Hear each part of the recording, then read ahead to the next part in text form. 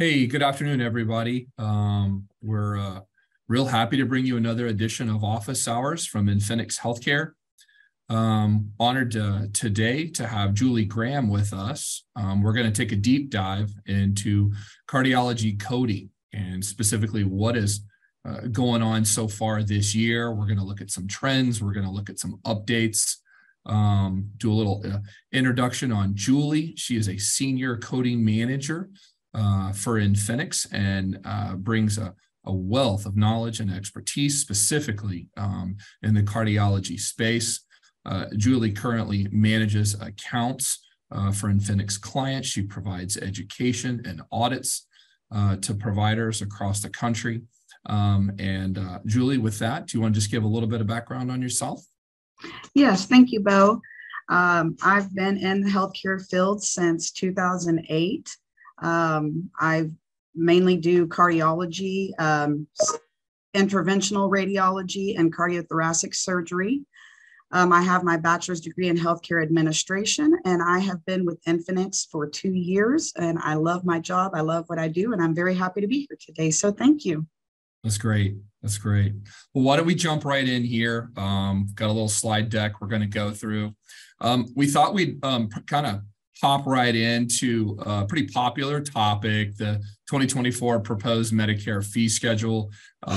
If your practice or your facility, or maybe if you're inside of the health system arena, your revenue cycle group is keeping up with the kind of the latest of what we're seeing from the various outlets. We are up for another fee schedule adjustment here to the professional fees. Never like seeing this, obviously coming out of CMS, but we as a billing company want to do everything we can to partner with you as a medical group or a provider of services. And with that, Julie, do you want to just give us a little overview of what could potentially be installed this fall? Yes, so CMS has proposed as you can see by the numbers, has proposed a 3% reduction for diagnostic radiology, a 4% reduction for our interventional specialist, and a 2% reduction for nuclear medicine, which directly impacts our cardiology sector. And overall, Medicare has proposed a 3.3% reduction from the 2023 amount. These are not ideal numbers, obviously, for providers. They've been taking cuts year after year. And, with inflation and their overhead costs and supplies, their malpractice insurance, this is just not an ideal cut for providers. I would suggest that providers use their voice. Medicare offers online a place to voice your opinion. Comments are being taken up through September 11th on this topic. So encourage your providers to use their voice and even to reach out to members of Congress and urge them to support efforts to stop the cut. So that's great, Julie. So let's take a step and maybe just kind of deeper into this, and specifically let's talk about it in the cardiology space. I see we've got the potential cuts to the various modalities that we could do diagnostic events for in the cardiology space. If you were a coder of a cardiology practice or similar out there, and some of these potential cuts are coming in regards to eventually how we code, bill, and collect for these, what would you be doing? Would you be focusing on your specificity? Would you be focusing on audit? Would you be meeting with the providers? Maybe just give us a little overview of what you would be doing to make sure really the revenue is maximized. Yes, I would, for these individual areas, I would make sure that the providers are educated on these cuts and also the procedures that are going to impact them the most. And from a coding perspective, I would suggest that coders be vigilant in ensuring that all codes that can be captured are captured to help mitigate the loss for providers. Sometimes codes are missed or there's not an understanding in the application of codes. So I would look at it from that perspective and see where those cuts can be kind of mitigated to improve revenue overall, to improve the reimbursement for the provider. Okay, that's great advice. So more to come on that, and please stay in close touch with our Infinix LinkedIn feed, and we'll do more updates on fee schedule changes as they come. We wanted to talk a little bit today too about really what the status of telehealth and telemedicine was, kind of quasi leading into the public health emergency and pandemic, what it was during, and really what providers are up against today when it comes to properly billing. So you can see on the screen here that Julie's laid out a kind of the telehealth codes and the telemedicine codes. Julie, do you want to give us a little bit of just, again, overview of kind of what was going on during the pandemic versus, what guidelines we should be following today? Yes. So, these codes prior to the end of the PHE, there was no definite ending on when these would take place. For now, the CMS has stated that they will extend these codes through 2024. Most of the guidelines remain the same. The telehealth services 99202 through 99215 and 99221 through 99233 still require that two-way interactive audio and video component. And that should be documented within the provider's note to state that the patient was seen with implementation or utilization of a two-way interactive audio and video. There should also be documentation that patient has given verbal consent. Those verbal consents last up to 1 year. So that will get you through pretty much through the end of 2024, which is when these services will go away. These services should be reported with a modifier 95, and this is CMS guideline with place of service 11. I would like to mention a little caveat. UHC differs a little bit. The commercial plans, United Healthcare, I have seen where they would like to see the place of service 2. However, CMS has stated they don't want place of service 2. So providers need to make sure that documentation is within their office visit note. I have seen where providers are billing for telehealth services, but the documentation doesn't actually meet telehealth. It's more of a telemedicine because the guidelines were not met, or because the documentation specifically states the visit was performed via telephone call.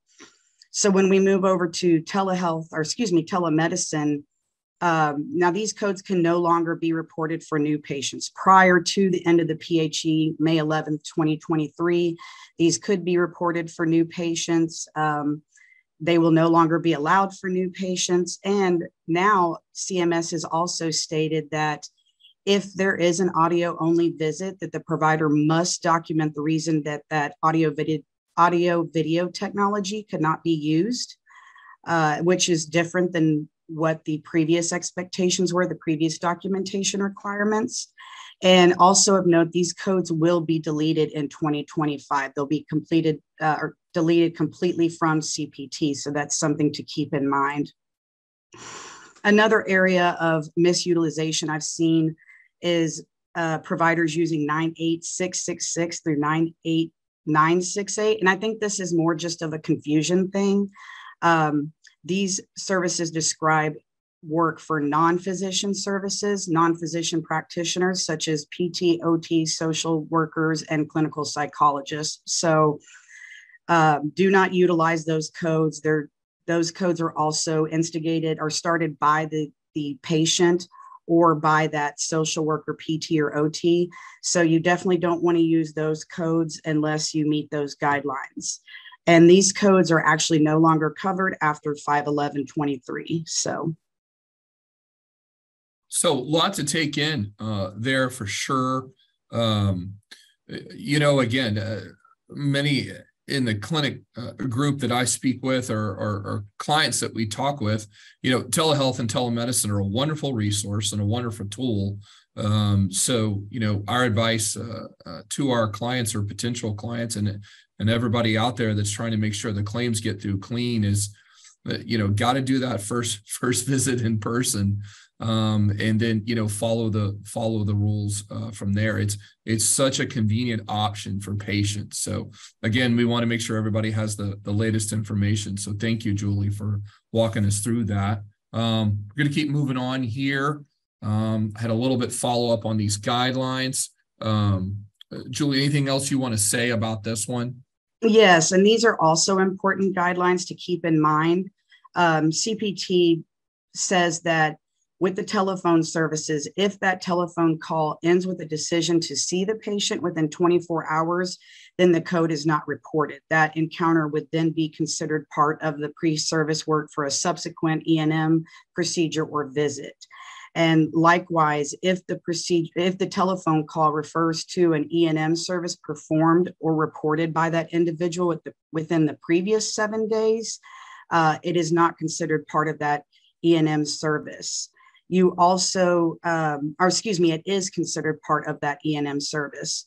You also cannot use the telephone codes, the 99441 through 4432, if a patient calls in for a prescription refill.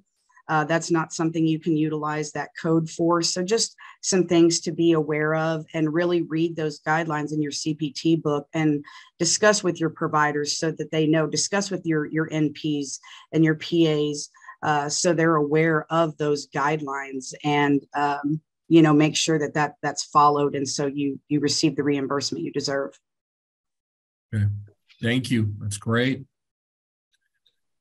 Switching topics here, Julie and I work together and meet with clients pretty often on our next topic. The rules have changed frequently, and it's sometimes hard for small, medium, and large groups to keep up with. So incident 2, big topic. I know in my experience as a former practice administrator, we would have to meet real regularly with the nurse practitioners and the doctors, meet together as a group to, again, walk through all the necessary documentation and make sure everybody understand the CMS guidelines here. So nice slide you have here. Can you go ahead and kind of tell us what the big concerns are that we need to look out with for the latest in incident 2 billing?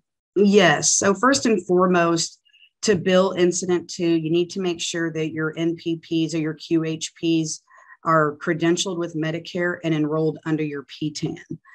Since Medicare allows for credentialing of these qualified healthcare professionals, that needs to be done to be able to report incident 2. And there is also, I've seen some confusion between incident 2 and split shared. And so I think it's important for providers to remember, and coders alike, that incident 2 are services that are not provided in the hospital or a skilled nursing facility. These are services provided in the office, and your split shared services are the ones that we see out in the hospital sector, out in the hospital area where those services are able to be reported. Under the incident 2 guidelines, the NPPs cannot see new patients. There must be an established plan of care for the NPP to see an established patient. If the patient is seen for a new reason during that visit, say they have their established plan of care set forth by the provider, they're seeing the NPP, and they come in or they discuss a new problem for which the NPP addresses and then creates a treatment plan for, decides to prescribe some medications, then you can no longer report those services as incident 2. It would then be billable under the provider only. Also, if the patient came in and no changes were made other than maybe the patient complains of their medication not working or having issues with their medication, and the NPP makes any changes to the medication, again, you would not be able to bill under incident 2. So another thing that this is not a mandatory requirement, but it's something that can, support your documentation, and that's co-signatures. So co-signatures of both the physician and the NPP is not required, but like I said, they serve as evidence for incident 2 and can support your documentation should there be a request for audit, or you need to support your records or support your claim with records. And it's also important to remember that Incident to is a Medicare billing provision. So not all commercial payers are going to follow the same rules. They may not even allow Incident to. So that's something real important to remember, and speak with those payers to see if they follow Incident to guidelines, or if there's reimbursement for such services. Okay, very helpful, very helpful. We'll keep moving here. Just to kind of summarize, again, kind of what I talked a little bit about, it seems like education is just the most important thing. So, if you're having a monthly meeting with your group at the clinic, or a monthly virtual, really seems like education is the key here. Am I right? Yeah, I think, it's important for coders to educate, and providers alike to work together in tandem to make sure everybody's educated. The guidelines and the requirements come from the coders. They're communicated to the providers, to the NPPs, and make sure that everybody is aware of those regulations and guidelines, so that, you can maximize your reimbursement on that. And ensure that the documentation reflects the services provided. And then I've already mentioned that, this is a Medicare billing provision, so commercial payers will not always follow the Incident to rules. Okay. Hope everybody can, bear some fruit from this piece of the presentation. The utilization of doctors, nurse practitioners, and other technicians in the clinic is very important, and we want to make sure when you bill for your services, you're getting the revenue for the work done. Absolutely. Keep moving here. We thought we'd do an ICD-10 update and what's coming in 2024. You can see here, Julie's brought us quite a bit of detailed information. I know Julie and I talk about kind of how we're going to plan and prep and help our customers in the coming months prepare. So I'll just kind of jump right into it here. Do you want to give us a quick overview on this slide, Julie? Yeah, so as the coders on the call will know, CMS updates the ICD-10 CM twice a year. Those code changes take effect in April and October of each year. So we're just around the corner from our next update in October 1st, 2023. And CMS has announced there will be 395 new diagnosis codes, with 25 deletions and 13 revisions, and those will be effective October 1st, 2023. There are some changes that directly affect the coding, or the cardiology area of coding. 3 codes have been deleted. So the I20.8 for other forms of angina pectoris has been deleted. I24.8, and also SVT I47.1. And it's important that these things are updated in your billing EHR, so that come October 1st, the provider selects these codes, or these codes are entered into the system, and they don't get sent to the insurance and the claim kickback for eliminated deleted codes. So it's important that your EHR system is updated to remove these new codes and get those 10 additions added. Okay, sounds great. And then diagnosis codes. Yeah, I really found some of these pretty interesting. I'm really excited to see the guidelines for this new resistant hypertension code. I'm kind of curious what that's all about and how that will be applied. And then you also see this microvascular dysfunction that's been added on a few of these codes. And so I think that this will necessitate a discussion, as coders, with your providers to discuss these new codes with them and make sure that their documentation will be specific enough to support these codes. We're not always able to garner or pull out from the clinical documentation to support these codes. So we really depend on our providers to have clear and concise documentation of clinical diagnosis codes. And as you can see, the supraventricular tachycardia codes, it's now been expanded into 3. So I47.1 was deleted. And now there are 3 codes for that section. So we still have the unspecified code, but we also have a code for inappropriate sinus tachycardia and then other supraventricular tachycardia, which will be used when there's another definitive SVT documented that doesn't meet the I-47.10 or the I-47.11. Okay, that's great detail. And if anybody has questions, again, we can put them in the chat. We'll just keep moving here. These are the revised, am I right? Yes, that's correct. And really the revision we see here is going from abdominal aorta to thoracoabdominal aorta. So as you can see, the ones that are bolded, that's where it's been revised from abdominal to include that thoracic abdominal aorta, not just the abdominal aorta. So, and then with the first one, I wonder if it was, I don't know if it was a typo or not, but it says, atherosclerosic. So that's been changed to atherosclerotic. Got it. Okay. So, kind of working through some of the detail we've covered today, and maybe to just go back and summarize it, and you and I see this a lot when we talk coding and billing.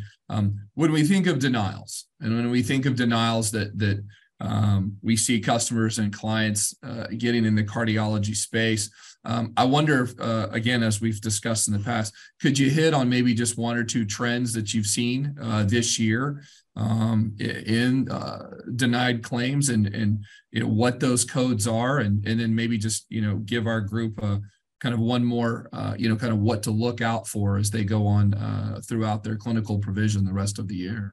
Absolutely. So one, there's a few things that jump out to me immediately that I'm thinking about, and one of those is the pacemaker procedure and the ICD, because both of these procedures have an NCD. So coders are no longer allowed to rely on just the billing and coding articles, which generally give us, covered diagnosis codes, which makes it easier. But these NCDs are very heavily laden with clinical requirements. And so I think it's real important that coders speak with their providers, share these NCDs with them, discuss it in an open forum, and say, read over these clinical requirements, these clinical, the clinical requirements that are needed in your documentation to support the billing of these services. Because like with the pacemakers, the 33206 through 33208, when you assign that KX modifier on there, you're basically communicating to Medicare that you've met the requirements listed therein of that NCD. And, so it's important that stuff is that the providers know. And because there's so much clinical documentation that it may be hard for the coders to really interpret and understand, we can work together with our providers to know when those requirements have been met, and the diagnosis codes that follow that would support medical necessity. Okay. Another one I think of is, there's a lot of procedures out there right now that are part of clinical trials. Mm-hmm. And so it's real important that the claims are submitted with the appropriate information on first pass. Otherwise, that can lead to kickbacks and denials because there's certain elements missing. Maybe this CTN number was not placed in the right area on the code or on the claim.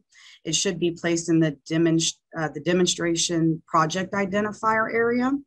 It should be numbers only. Do not add NCT or CTN. You need to make sure that the Q0 modifier has been applied on the CPT code itself. And for procedures like the TAVR that require that 62 modifier, requires a co-surgery between a cardiologist and another, a CT surgeon or another cardiologist. Make sure that 62 modifier is the first listed, then your Q0. And you always are going to need your Z00.6 code. So because that is for the clinical, that's for the investigational trial that communicates to the payer that this is part of that trial, and that's the it's covered under that. And then that should be your secondary diagnosis code. Your primary code should be the reason for the implantation, like or the reason for the service with the TAVR, with the leadless pacemaker or the Watchman. So really making sure that all those required elements are on the claim will help eliminate those denials that we often see. And then third, this is not really anything that leads to a denial. I just think it leaves money on the table. It's missed revenue. Yeah. So for like the embolization codes, the 37241 through 37244, you can bill selective catheter placements for those. And sometimes when I do audits and I review reports, I notice that those selective catheter placements aren't captured, which, that's, missed opportunity for revenue. And then also with the PTA and the stent codes for like the 37246 through 37248 or 37236, 37238, those codes are for PTA and or stent of the vein or artery. And you can also report catheterization codes with those procedures as well. But I do see those missing. And I think it's, in this area of coding, there's so much. I mean, when I started in 2008, there wasn't all this inclusive coding and it's just, there's so much to remember as coders. There really is, and so. Great. Julie, we've had a quick question come in here. Just heading back to the public health emergency, telehealth, telemedicine discussion we were having. We've had somebody have the question of, have they given any updates on the AUC CDSM program? Goes on to say earlier would potentially reinstate after the declared end of the PHE. Would you know anything about that particular issue? I think I was just reading something about that the other day, and I thought it said something where CMS has decided to it's still suspended indefinitely at this moment. Okay. But I can let me look research. Do some research on that, and I can get back with them on that question. That's great. Well, Julie, thanks so much. That concludes our time today. If anybody that was tuned in or customers that may want to chat with Julie or potentially understand our audit services or meet with the coding and audit team that Julie works with and that is at our highly skilled team here at Infinx, please reach out to a representative and we'll set up some time to meet with you and to meet with your potential team and to understand how we can help. Again, thanks so much for the time today, Julie. Thank you.